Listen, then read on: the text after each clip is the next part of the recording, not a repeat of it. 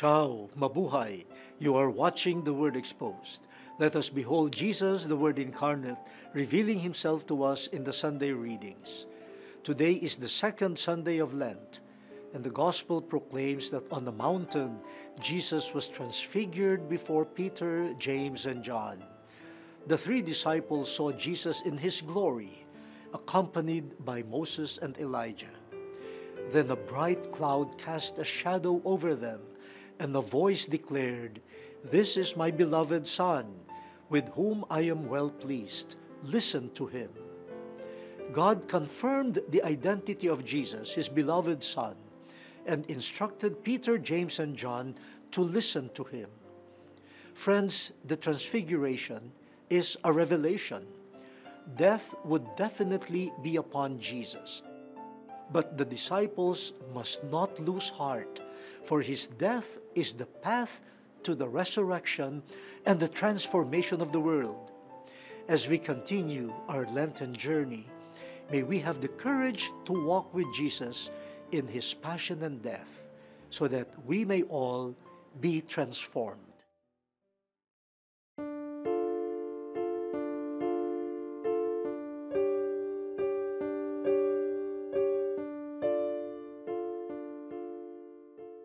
A reading from the book of Genesis. The Lord said to Abram, "Go forth from the land of your kinsfolk and from your father's house to a land that I will show you. I will make of you a great nation, and I will bless you. I will make your name great, so that you will be a blessing. I will bless those who bless you, and curse those who curse you. All the communities of the earth shall find blessing in you."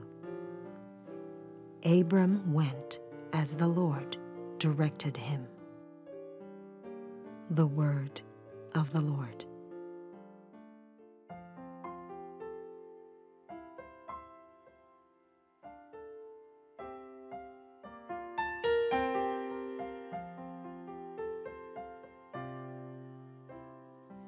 Lord, let your mercy be on us as we place our trust in you. Lord, let your mercy be on us as we place our trust in you. Upright is the word of the Lord, and all His works are trustworthy.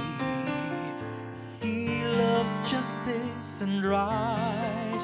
Of the kindness of the Lord, the earth is full. Lord, let your mercy be on us as we place our trust in you.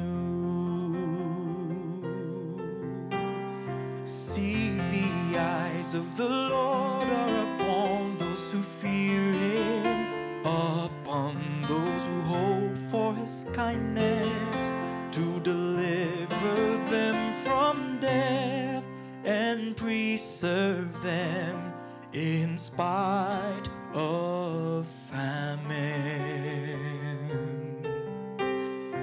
Lord, let your mercy be on us as we place our trust in you. Our soul waits for the Lord, who is our help and our shield. May your kindness, O Lord, be upon us who have put our hope in you.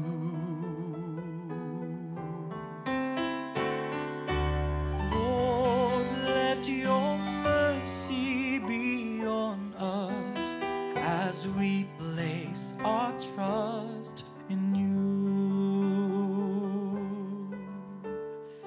Lord, let your mercy be on us as we place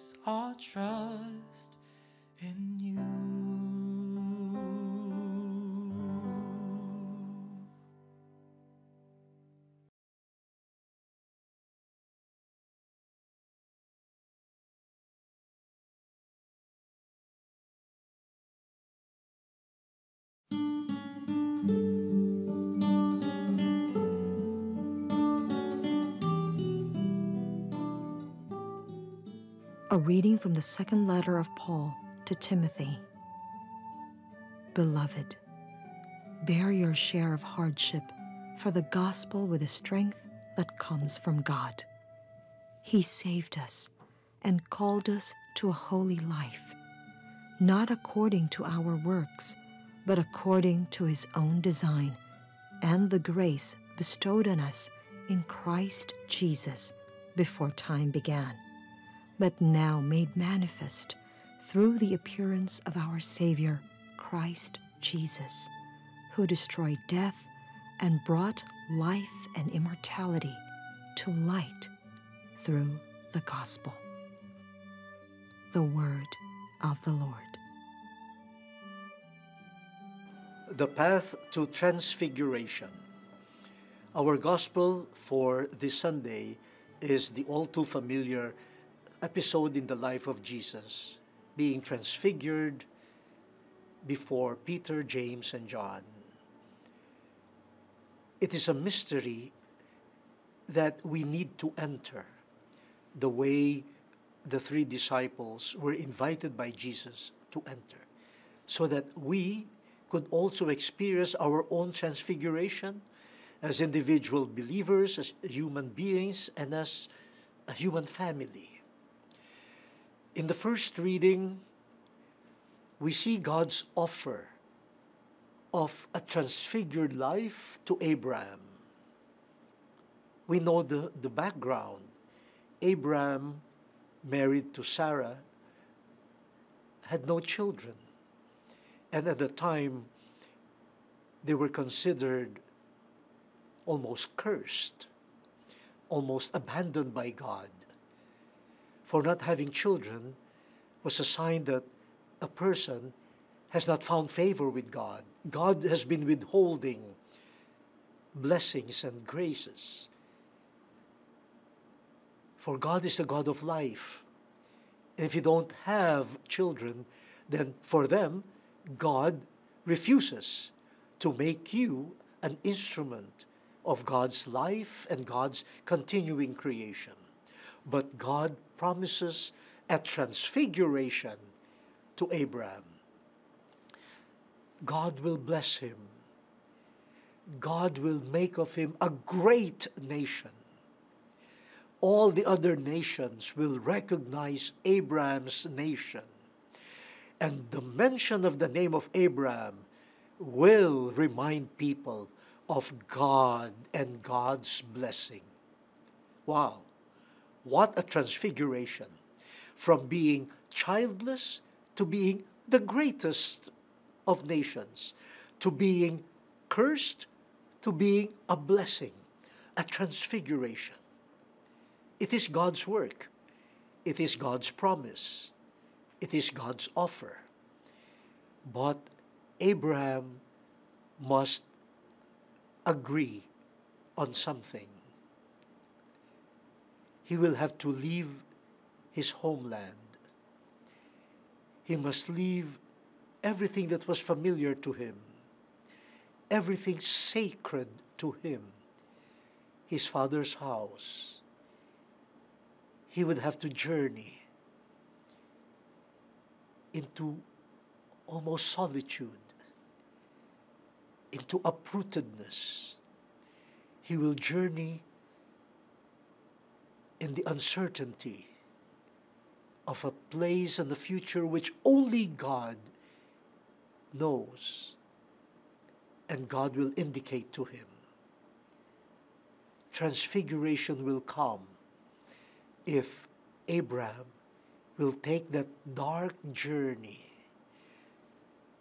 that journey of faith, that journey of abandon to the Father, that journey with much pain, but every pain becoming a sigh of hope in God.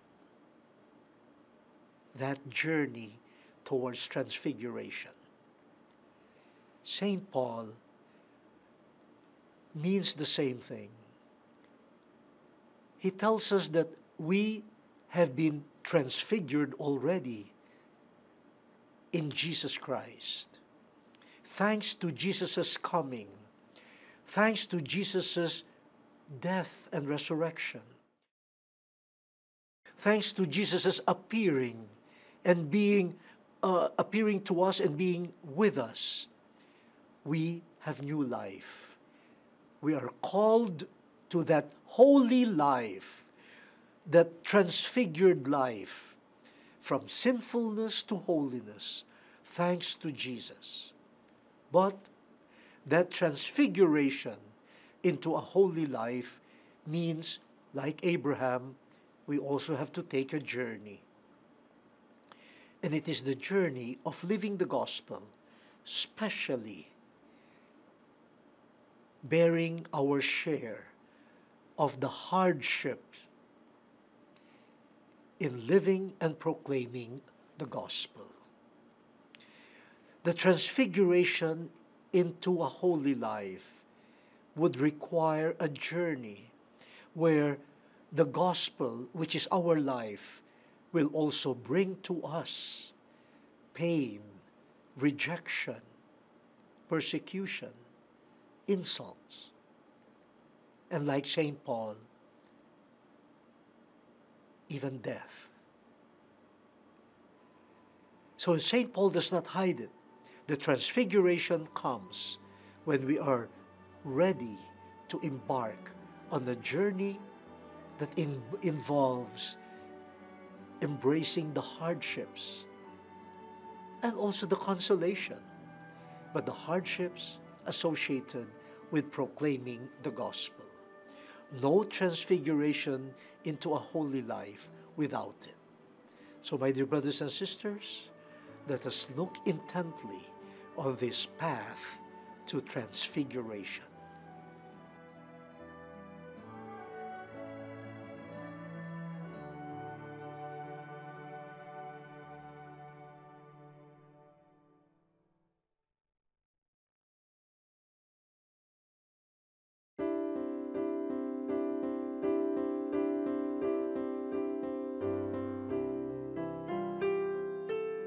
The proclamation of the Holy Gospel according to Matthew.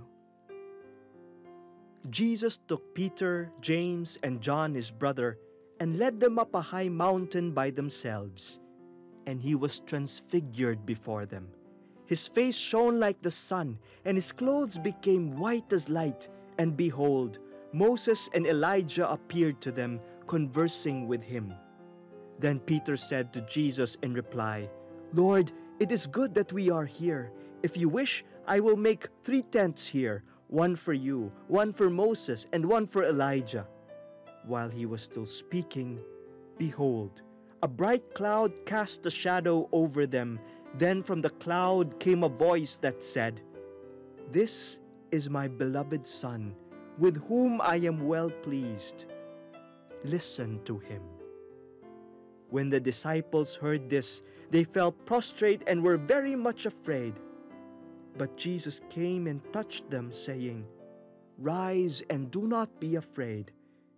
And when the disciples raised their eyes, they saw no one else but Jesus alone. As they were coming down from the mountain, Jesus charged them, "Do not tell the vision to anyone until the Son of Man has been raised from the dead." The Gospel of the Lord. Path to transfiguration. As I said at the beginning of our reflection, for this Sunday, our Gospel is about the transfiguration of our Lord on the holy mountain before 3 of his disciples. The transfiguration, which we see also in the experience of so many people. In the first reading, the transfiguration of Abraham, from being a childless man to being a father of a great nation, from being insulted and even cursed by people to being a blessing. The transfiguration is in God's hands, but Abraham must agree to take a journey, to leave his homeland, to leave his father, and to enter the darkness of being led by God to a place that God will indicate. Without that capacity to journey with pain and darkness, there is no transfiguration in the life of Abraham. In the second reading, St. Paul tells Timothy that all of us have already been given the foretaste of transfiguration through the salvation and the offer of holy life through Jesus. But will we be ready to embrace our share of the hardships for the gospel? For we cannot claim only the transfiguration that comes from the good news of Jesus without also making this journey, which entails suffering, even persecution, on account of the gospel. In the gospel, Jesus, before the transfiguration, had openly told his disciples that he was a Messiah that would be arrested, humiliated, put to death. But then he will also rise on the third day. This has jolted the faith and the peace of mind of the disciples. Many of them probably were not only scandalized, many of them probably thought that they had been wasting their time following a Messiah that would be a defeatist in the end, not a triumphant Messiah. And how would a crucified Messiah effect any change or transformation in the world? They must have entertained these thoughts. And so, Jesus, by some mysterious act, invited his closest disciples, Peter, James, and John, to the mountain. And before them, he was transfigured. He became radiant. He possessed, while on that mountain, he possessed heavenly glory, the splendor that only God could give. Moses and Elijah were with him, talking about his journey, talking about his passage. Then a voice from heaven declared who Jesus was, the Son of God. And God tells not only the three disciples, but all of us now, listen to him, listen to him.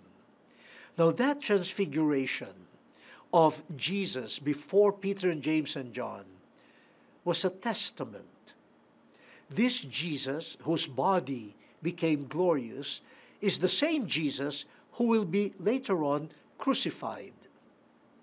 Let us not think that the transfiguration is a way of minimizing the journey to Calvary. No.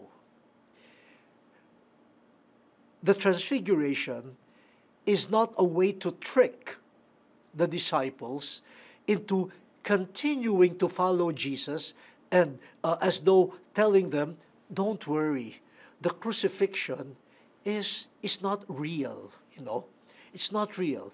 It is just a pretension. No, that's not the type of journey that Jesus will take. A journey that becomes a transfiguration. In fact, Peter said, wow, let us just stay here in this glorious state. Let us build 3 tents, and we will be here, and we can spend the rest of our lives just basking on the splendor of this glory, heavenly glory. But it ended. And then Jesus told them to join him, to get down from the mountain, and to continue their journey towards Calvary. And the three disciples should not talk about what they have seen until the resurrection of Jesus. So that means, Peter, James, and John, you have seen my transfiguration, but that transfiguration into glory will happen with the journey to Calvary. And wait for that journey to finish and come with me. The same experience of Abraham, the same experience of each one of us. True transfiguration through the salvation of Jesus will happen if we join him on the journey, which is painful, which is dark, but filled with hope and faith in God, the journey called Calvary. And only those who are willing to do that with Jesus and with neighbors will experience true transfiguration. The word has been exposed. Let us now fulfill it.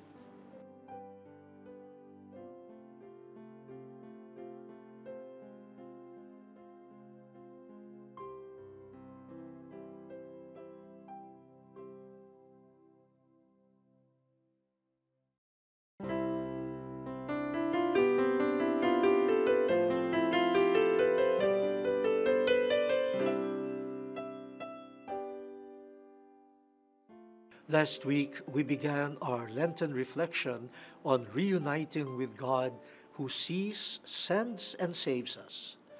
How was your remembering of God's familiarity with you and your familiarity with Him? We hope that as you went through your daily life with prayer and reflection last week, you were able to recognize God's movements, reminding you that indeed you belong to Him. And because you are His, God sees and knows you. He is not a distant God. He is with you. He sees your bones and knows your days, as the psalmist says. Today, let us direct our reflection towards a particular way that God hopes to see us. Let us read a part of God's conversation with Cain.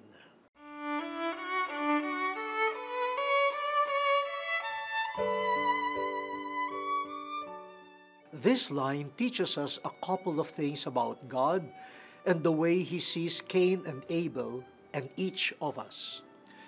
First, by asking Cain where Abel was, God was revealing something about Himself. He is not a condemning God. He dialogues with us, and hopefully we could be honest and open to Him. The other thing is this: just as God saw Cain as a keeper of Abel, so does He see us as a keeper of each other. Let us try to respond to God's question and enter into a dialogue with Him. Where is my brother? Where is my sister? Knowing where a brother or a sister is another step towards reuniting with God. It is one of the things we could bring up to God. What have I done for my brother or sister?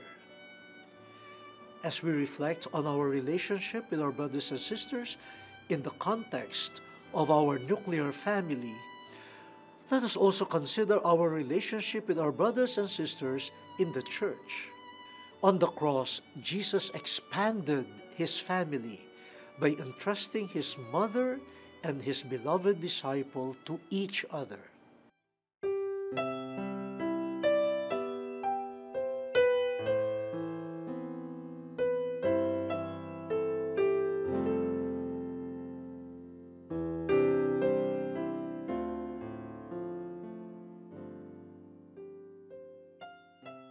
Where are our brothers and sisters now? Do they remain close to the community? Or have they distanced themselves from the church? What have we done for them? We hope we could find them. We hope we could reunite with God by caring for them. let us pray for the grace of courage and humility to seek out our brothers and sisters, whether from our nuclear family or from the church. May we see ourselves the way God sees us, a keeper of one another. Amen.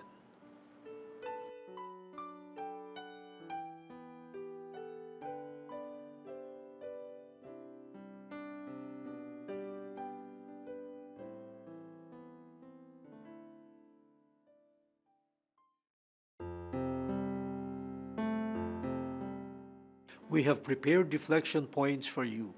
Please share them with your companions. The first point is, why is the Passion of Jesus and our sharing in it needed for renewing humanity? Bakit kailangan para sa pagpapanibago ng sangkatauhan ng pagpakasakit ni Jesus at ang ating pakikiisa dito? The second point is, how can we effectively communicate the transforming power of Jesus' passion and death? Paano natin maibabahagi ang pagbabago na taglay ng pagpapakasakit at kamatayan ni Jesus?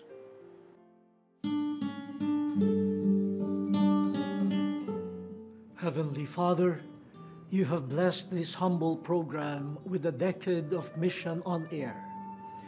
You have gifted it with the talents, hard work, and financial support of many generous people, so that as your word is exposed, many more may know, love, and serve Jesus.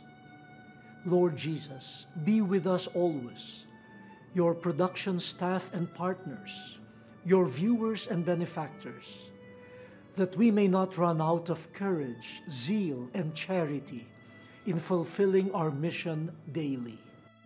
And when our limitations and weaknesses surface, please ask the Father to send the Holy Spirit to purify us and set our hearts on fire with renewed faith, hope, and love, so we may serve you for many more years to come. Amen. Friends, thank you for your company. We pray that the Word of God would find fulfillment in your life and His blessings be always upon you. And we hope you could be with us again next Sunday, here on The Word Exposed.